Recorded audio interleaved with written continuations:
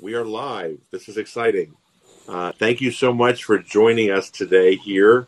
It is truly a privilege to be able to discuss such important topics and to have such a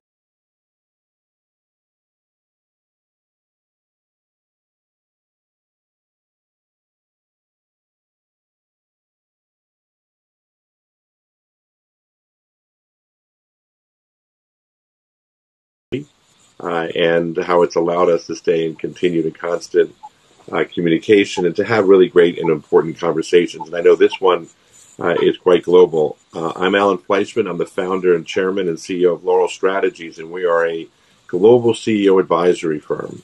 We work with CEOs and their leadership teams on strategy, messaging, positioning, and we get to work with some of the most formidable leaders from around the world. And today, we're able to really discuss with formidable leaders from around the world some of the most important issues that we need to deal with, especially around this moment.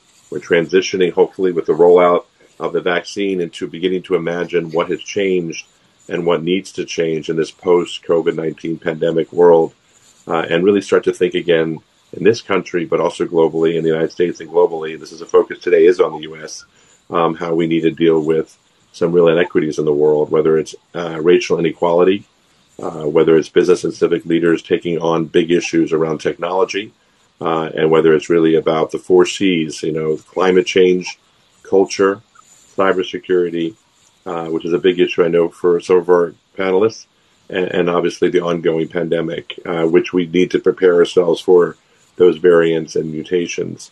How we will reaffirm and reintroduce a stronger capitalism is also important as we discuss what it means to be disruptive, but more importantly, what it means to be inclusive as we really want to build a better, more diverse capitalism and even democracy. So as we search for solutions, it's clear that the private sector matters in many ways even more than public sector and civil society to lead the way. And that's pretty new in our world, this grateful appreciation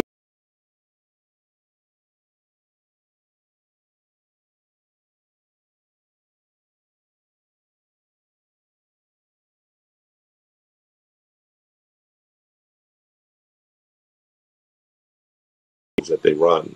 So let me give you an idea who we're going to be talking with today. We've got Lisa Edwards, who's the president and chief operating officer at Diligent Corporation. And prior to Diligent, Lisa was the executive vice president and strategic business operations officer at Salesforce. Her leadership at Diligent has included piloting a major initiative called Modern Leadership, which seeks to create diversity in American boardrooms, actually global boardrooms, in order to ensure that companies look like the communities they're serving. Diligent is an extraordinary platform, 700,000 users, 19,000 organizations, and it'll be interesting to hear from a governance and board perspective all that Lisa is leading with her colleagues at Diligent. Ambassador Michael Froman is the vice chairman and president of strategic growth for Mastercard. From 2013 to 2017, he served as the United States Trade Representative, and prior to that, he served as the Deputy National Security Advisor for International Economic Affairs in the White House under the Obama administration. He's had many posts in both public sector, private sector, and civil society, and he really is a leader that can speak to how we need to integrate power and influence across all 3 sectors. Tom Siebel is the chairman and chief executive officer of C3AI. I'm going to say it right, C3AI. Yeah. Is a leading AI software provider. Tom has been ahead of the curve and leading conversations around digital transformation and e-commerce, cybersecurity and technology for really a very long time. He had a company that sold to Oracle. He's been a serial entrepreneur. And most recently, he published a book called Digital Transformation that I am reading right now. And it's amazing how we need to survive and thrive in the era of mass extinction. Talking to Tom today about what we need to do, what we ought not to do, is an important part of how we manage ourselves in this disruption. And Rima Qureshi, Executive Vice President and Chief Strategy Officer for Verizon. Rima has more than 2 decades of leadership experience in mobile communications and insight into the digital divide. Both she and Ambassador Froman Mike are representatives of their companies on the Edison Alliance, which has really been working to overcome those deserts the broadband deserts in particular that affect us globally in communities and countries worldwide. There is a broadband desert, and to get to all the other things that we need to accomplish in our society, we need to actually create access. So those who are joined together, it's an amazing group. And I thought I'd start, if I could, to all of you and ask a question. Over the last year, that's very long, 12 months since we're all in lockdown, we've seen executives from all sectors and regions respond to internal and external challenges in the wake of the global pandemic. What are some examples where you've seen leaders in your own industry in particular, but leaders in general, rise to the occasion, and what can we learn from them, especially in the private sector? Tom, do you want to start?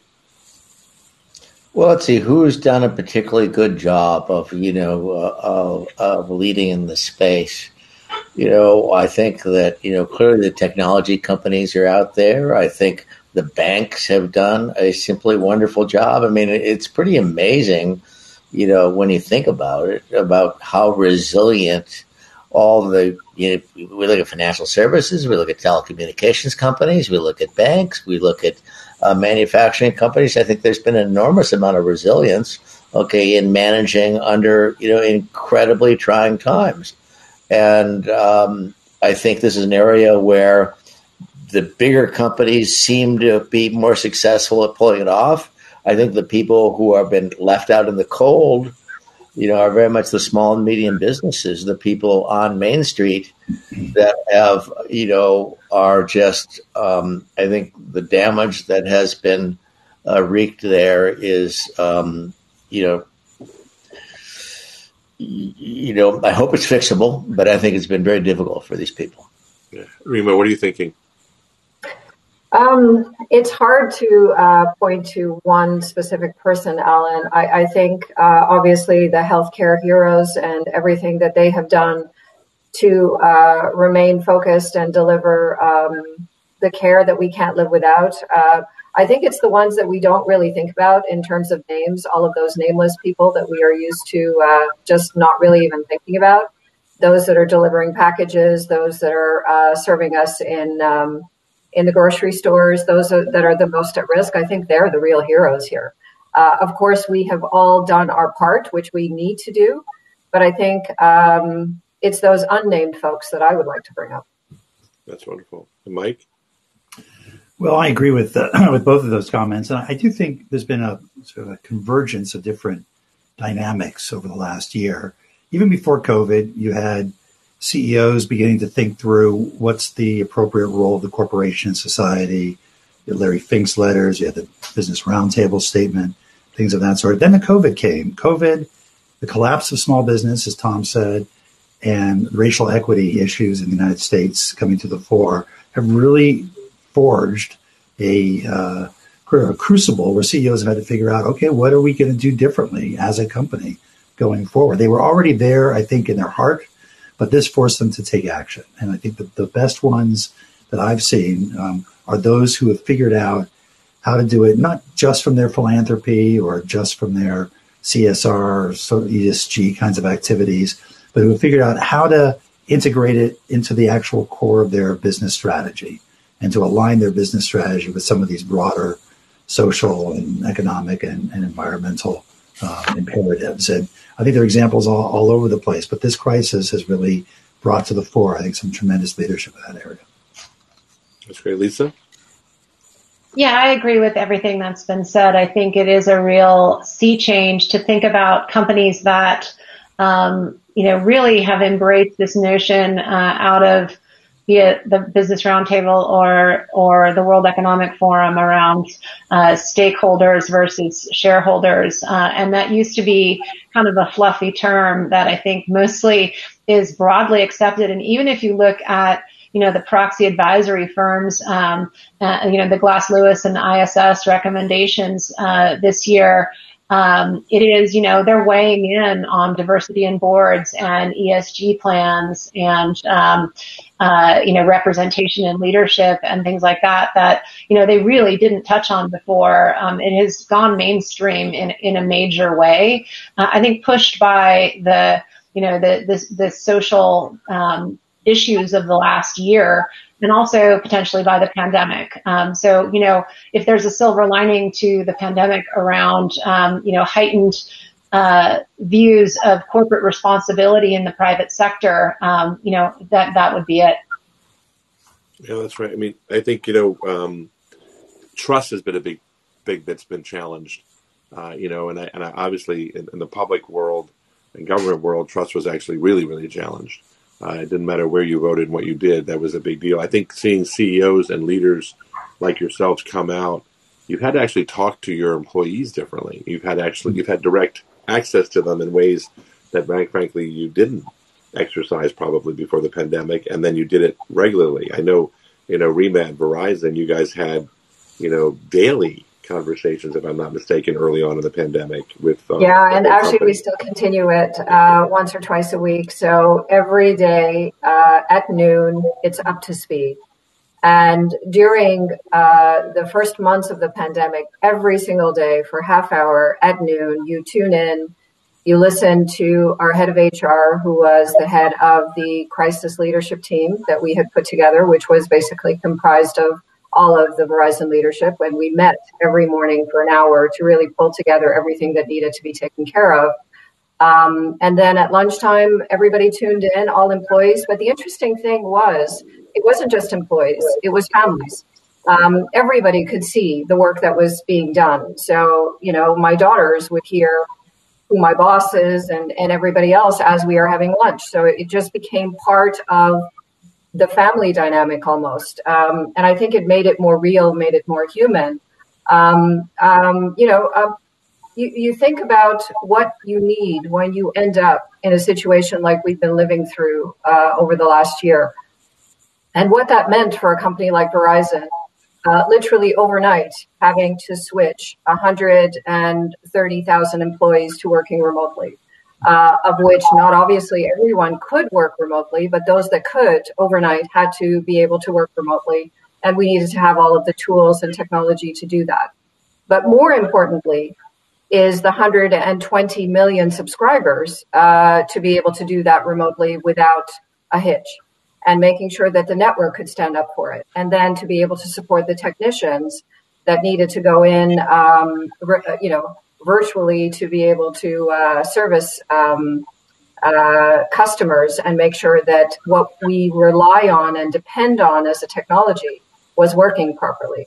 And then to ensure everybody's health and ensure that we were not putting our employees at risk in any way, but still serving the needs of the customers, supporting small business as they needed to be taken care of as they were shut down. So it was quite a bit of transition, and very, very quickly. And am I right that in the early days of the pandemic, Verizon bought Blue Jeans? Because I remember thinking that was kind of a sign of where things were heading. Yeah. Well, it was something we had been looking at before. So the transaction closed during the pandemic, and it was very timely. You could say we were ahead of our time in our thinking, but it was definitely beneficial in the time frame that we have been living through. So, Tom, this conversation that we were talking about before we got on live on the panel, and then hearing what Rima just said about Blue Jeans, this remote work, this idea during the pandemic that we can advance. I mean, there's a lot we can do. Now, again, you brought up a very important point. There are many small businesses that no matter what they have and access to technology, especially restaurants and small businesses, the lifeblood is being with people, have suffered a great deal. But for those companies that are technology focused or even finance focused, there's a lot of changing needs, certainly, but a lot of advancing that went on. How do you think CEOs can lead, their companies to continue developing products, and how do they when they're living in this kind of world order that we live in right now, and how do they deal with the needs that we need to deal with right now? Well, I think it has been a challenge, and I think many companies are doing simply a spectacular job in very challenging times.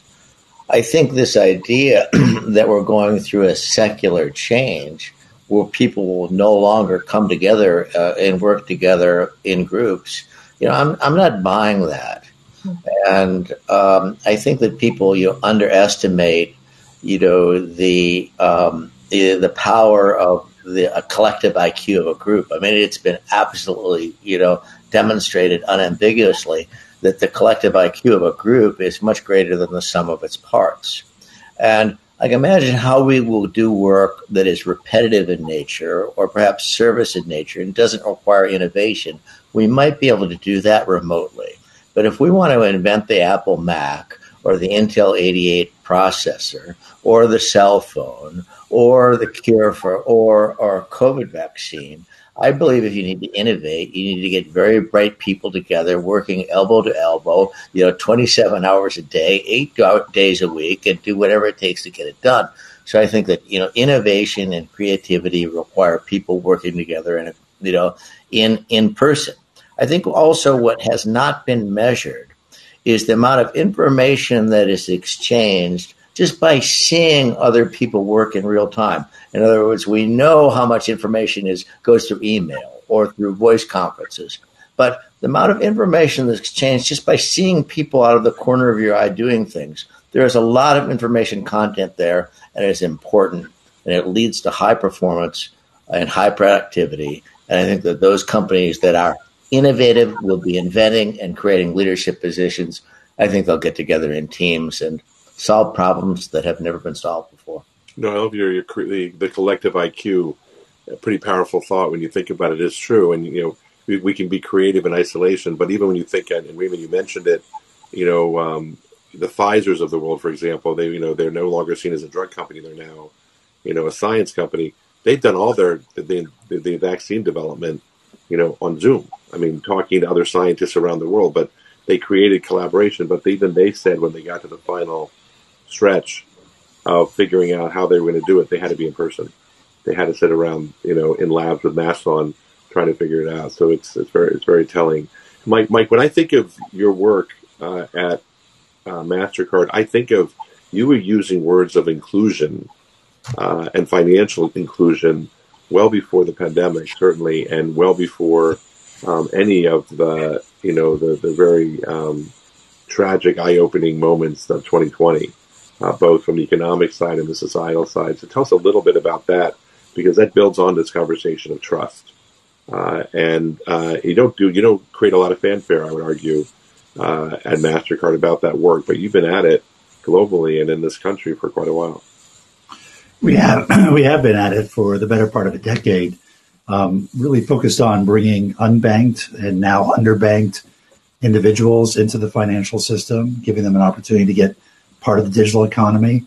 And 5 years ago, we set out the goal of bringing 500 million people into the financial system.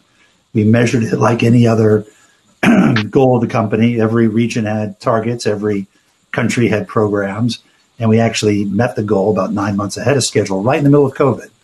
And we looked around in the context of COVID, and it just underscored for us how critically important it is to be part of the digital economy, whether you're an individual getting support from your government or your friends or your family, or you're a small business that needs to go digital in order to stay open, become a mom and pop store who were brick and mortar, need to become an e-commerce player, they need to get paid, they need to deal with their customers and their suppliers in the digital environment. And so we doubled down and raised our goal to 1 billion people, 50 million small businesses, 25 million women-owned merchants, to bring them into the financial system. And it's deep in our DNA, not just as a nice to do, but because we see ultimately it strengthens our business.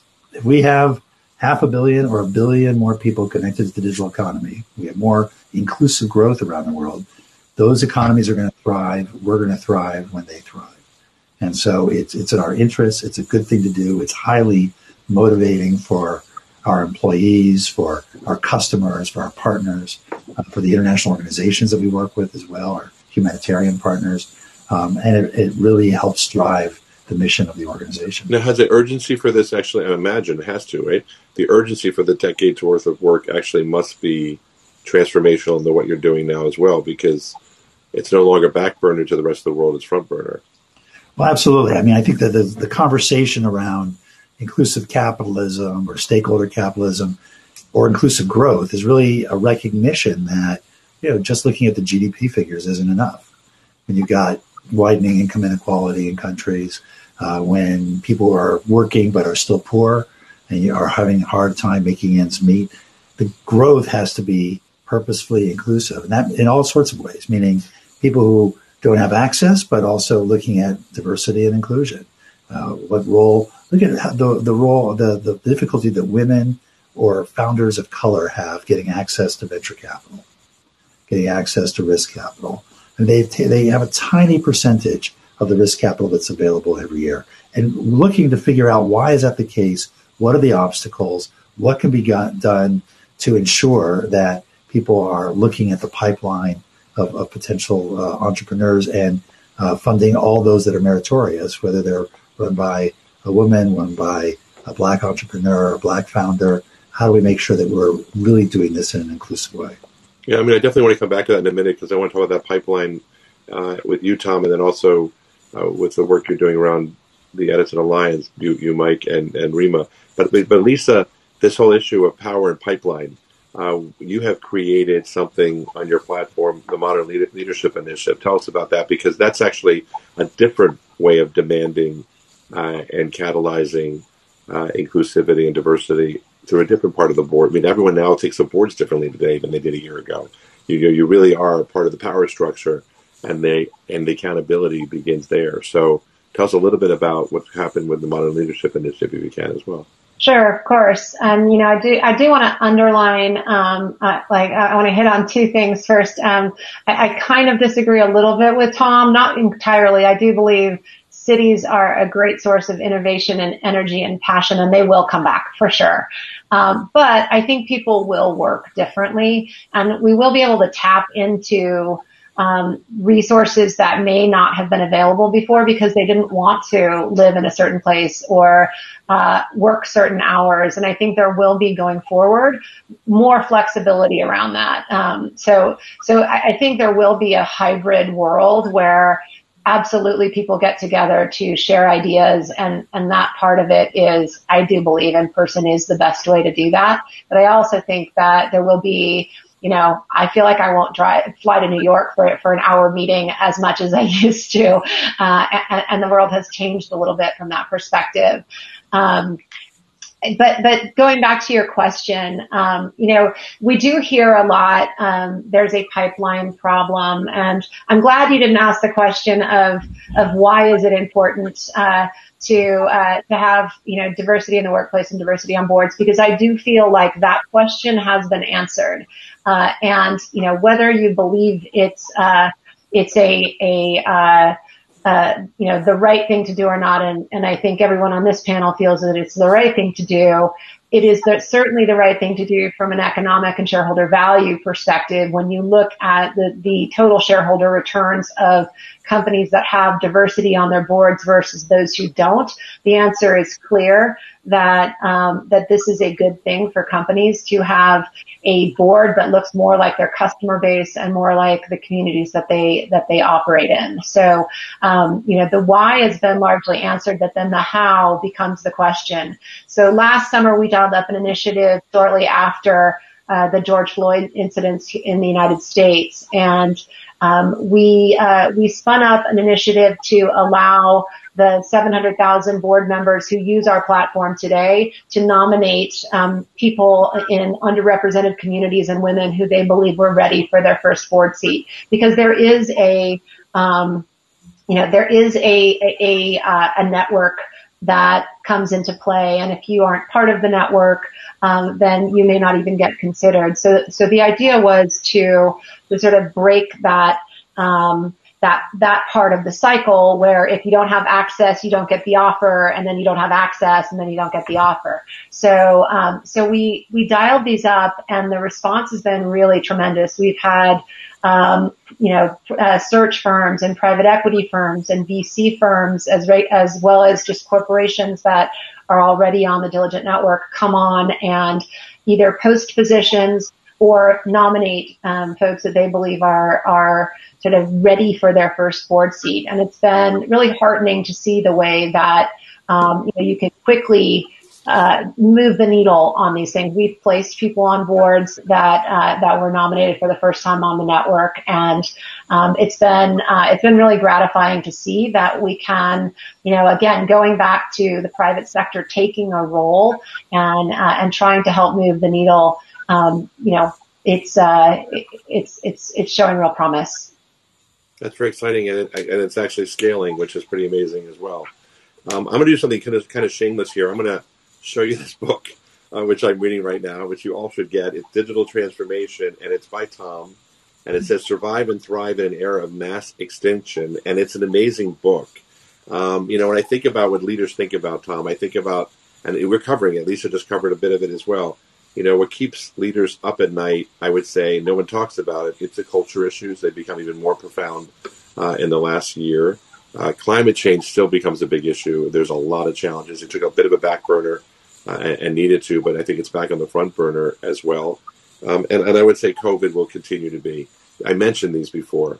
The one that actually I think no one talks enough about is cyber and the risks there. And I think that literally is what every one of you actually are software companies in many ways, and technology is everything.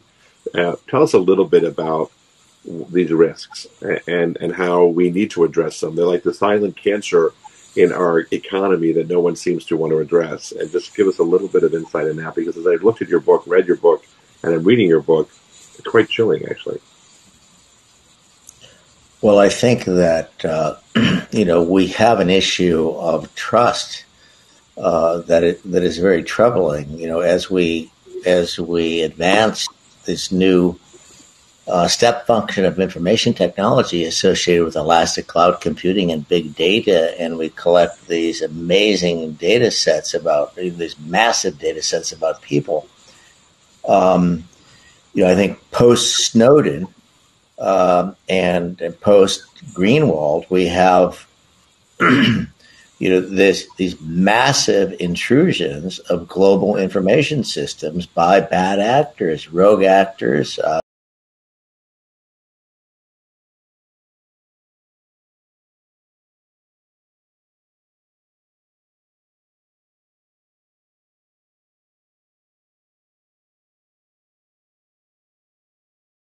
From the Office of Personnel Management. This would include everybody who's ever been considered for a security clearance in the United States. We read that the Russians, have been camped out, in the information systems of the DNC, the RNC, the White House, and the Department of Defense for the last 6 months.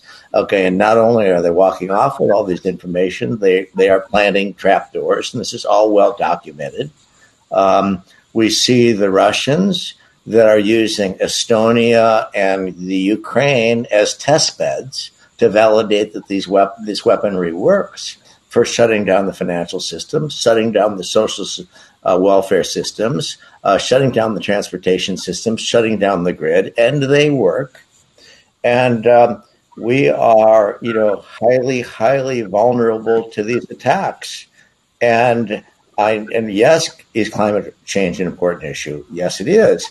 But it might be a luxury item in the sense that we might not be around this long. And everybody agrees that any sort of kinetic dispute is going to be preceded by a massive cyber attack. Everybody agrees that actors like Iran, China, Russia, and others have the ability to shut down massive sectors of the power grid, massive sectors of the financial system, massive sectors of the healthcare system, the GPS constellation. And were that to happen, it is in fact the end of the world. And how this is not a front page item, on every news station and every newspaper is absolutely beyond me. And this is, it's almost as if we don't want to talk about it because we don't want to disclose how big this is. And so I think this is a national emergency. And I think unless we get it together, we're going to be very sorry. And it sounds like there's also solutions to this. It's not just dire, warnings here, which is huge, but also that there are things that can be done. I think this is going to be a natural application of AI. I think the organizations that have done the best job, and we're involved in these systems all around the world, in oil and gas companies and utilities and energy companies and financial institutions and telecommunications companies. I think the high watermark, as I can see, are the financial institutions. Okay, I mean these. You get to places like Mastercard, you get to places like Bank of America, you get to places like Standard Chartered Bank. Okay, and the regimes they have in place for data security are daunting, and everything is air gapped. This information is secure, and I think that they are doing what their consumers want. They're being trustworthy. I think the low watermark in is, if we look at the cybersecurity budgets in most companies, and I'm not primarily in the cybersecurity business, so I'm not selling here. Okay, but the energy companies, utilities spend almost nothing on this. The most vulnerable systems, I think, are in the United States government. Okay, defense and intel systems, and we're involved in those. I'm telling you, I think this is a low bar, and as citizens, I think we need to demand of our service providers and demand of our government that they secure these data and secure these systems, or else we will be quite sorry. So it's something that we can't hold off on and wait, just like the other issues that we're talking about. It's very sobering when I hear you say that climate change isn't our biggest worry. We might not get there to have the problem. One of the things that I wanted to address is something that it's nice to see collaboration. In the private sector. And I know that Hans Vestberg, the CEO of Verizon, and Ajay Banga, who's the executive chairman of Mastercard, came together at the World Economic Forum recently and launched under Hans's chairmanship the Edison Alliance. And I know, Rima, you and Mike in particular are sitting on that group. And really, it's really about, we keep talking about the deserts and the healthcare desert, the education desert, the food desert, the access to capital, all the things that frankly have become even more urgent and we're more aware of over the last year, and the inequalities that exist. The real urgent issue here is broadband, and it does actually fit with what Tom was just saying. It does fit with what Lisa was just describing, because without broadband, we can't do what we need to do. So if you just tell us a little bit about this World Economic Forum alliance that you're part of, and frankly, how can we make sure that digital inclusion has a higher impact or a greater impact on our quality of life, not just for those who have access, but those who need to have it? Yeah, thanks. I think you mentioned the deserts, the different types of deserts, and you think about it in the context of the Sustainable Development Goals, and each one of those goals is trying to address a specific issue. At the heart of most of the Sustainable Development Goals and all of the issues that we have been talking about is technology. And the fact is, there isn't one goal to try to address what are we going to do about inclusion and access to broadband. So that is fundamentally what we are trying to do with the Edison Alliance, is bring together public, private, and globally look at how are we going to resolve this issue. It cannot be done alone by one country, by one company, or one convening body. It's all of us coming together and really bringing our expertise and trying to address how we are going to solve this. So we've set up the Edison Alliance, where the World Economic Forum convenes the group. We have Hans Vestberg as the chair of the group, and then we have convened a board as part of the Edison Alliance, and Mastercard is on the board, and then we've got representation, healthcare, education, and also governments. And then we've got a series of champions that will be working with us. It's a 3-year program.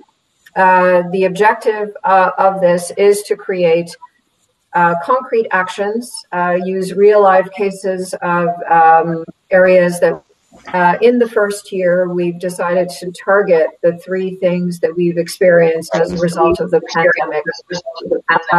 The first one being financial inclusion, healthcare, and education. Those are the things that we've noticed. There have been gaps, and that there are solutions that would leverage technology. So we are targeting very concrete use cases of how we are going to advance those things. In the following years, we will add additional initiatives and additional focus areas, but probably the three first focus areas will continue over the 3 years.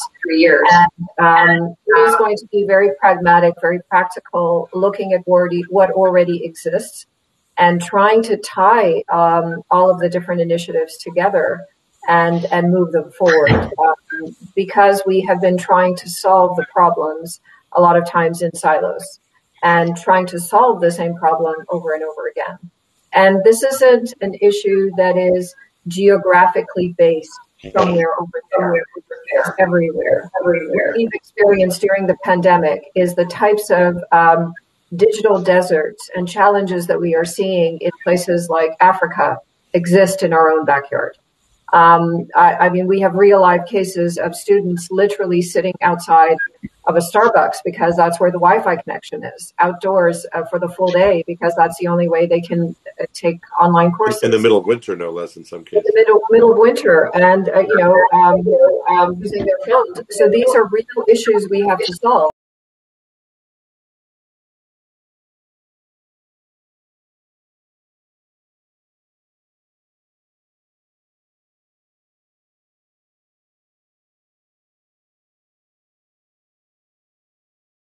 Always brings with it risks, but I still believe overall the benefit is greater than the risks. And I don't think we can really go backwards. We just have to figure out how we address the cybersecurity at the same time as we leverage the benefits. And Mike, I know this is an issue that's close to your heart at Mastercard, but this whole issue that you've been working on both in government and also at Mastercard is about trust. And I know that's a big driver for you with the Edison Alliance as well. Well, absolutely. And when you take Rima's comments and Tom's comments together, you really see the opportunity and the challenge ahead. We've got so much work to do to ensure that the economy is fully inclusive and that everyone's able to participate. But as more and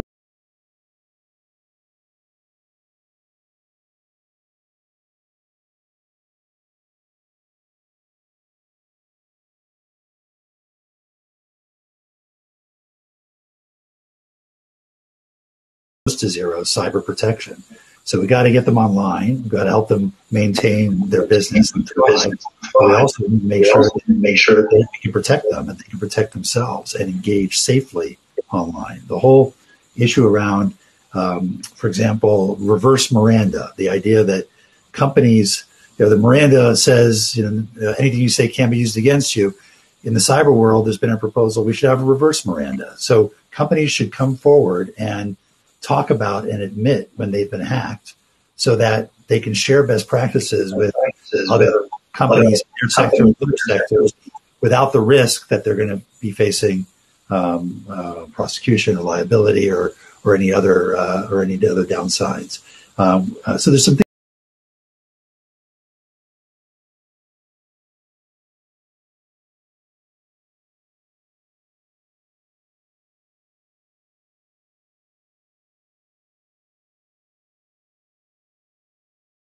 And I guess it goes back to your collaborative IQ, Tom, that if we bring companies and leaders together, we can solve major issues and major challenges, which I think it sounds like you're taking on a big one for the next 3 years with the Edison Alliance. I wanted to spend the next few minutes, and we only have a few left, to go personal here for a moment a little bit, because, when I talk to leaders and CEOs and I think about role models like yourselves, in my own case, I keep jokingly talk about pre-pandemic Alan, pandemic Alan, and I'm just starting to get to know what I might imagine will be like, both as a CEO and at work. And I'm just curious, you guys, post-pandemic Lisa, compare her to a little bit of the where we are right now. What are you going to do differently in your leadership, and what should we expect from other leaders as well? And let's go around that. Let's kind of introduce what we're trying to define right now as our post-pandemic selves, I guess. Sure. Well, first, if Tom didn't scare us enough with his end of the world comments, there's another great book called Countdown to Zero Day that will keep you up all night if you're not scared enough already. I do think there is a pre-pandemic and a post-pandemic. Specifically for me, I know my team a lot better now. I know their dogs and their kids and their husbands, and the struggles and the people who've gotten sick, and there's just it does feel like we have been in people's homes for a year, and it's that I think is one of the silver linings of the pandemic, and I think it helps with empathy and leading a team and understanding that, people have different things to juggle in their lives, and helping them make it work, is really important. And I think that's going to be really key as we think about coming out of the pandemic, and the people who have been most adversely affected by the pandemic are people of color and women. And if you look at the January jobs report in the United States, 100% of the job loss was women. And so many people say that the pandemic has set back women and minorities years and years from where they were pre-pandemic. So I do think that coming out of it, my personal goal will be to try to help address some of those things, both for my company and more broadly. Speaking of dogs, mine just busted in. Very, very normal. Tom, what about you? Well, I'm not sure there is a post-pandemic world. I think we may just live in a pandemic world for some time, and I think it's going to be incumbent upon us who are leaders and employers to make sure that we're providing safe workplace for our employees, and with the technologies that are becoming available to assure that. I think that also we need to assure that, in fact, that our political leaders around the world are really making science-based decisions, not just using, science as a means for making political decisions. No science. And so I think that, our focus will be on making sure that we provide a safe working environment for our employees all around the world, and doing our best to hold our leaders accountable for making, well-grounded decisions based upon science. Yeah. So we got 3 minutes left. So kind of like quick round robin here. Rima? I agree with what Lisa said. I agree with what Tom said. I don't believe there's going to be as much difference between work Rima and home Rima. I think that comes together. And I don't believe that we are really going to get out of the pandemic mentality. I think that's going to stay with us, and the changes in the importance of corporate responsibility, or whatever we want to call it, remains. And that becomes the fourth area that we will continue to focus on as private enterprise. I will say this. I thought that the fact that we focus on employees would have been the first thing that would have been lost when the pandemic started, and it's turned out to be the thing that we focused on the most during this whole period. And that's, Mike, that's a big deal for you as well. So what would you say post? Yeah, no, I agree with everything. Look, I think we are much more focused on, I feel much more connected to not only the physical health, but the mental health of my team, to what's going on with their families, and understanding the stresses of being a parent, or being single, or being away from one's family in another country.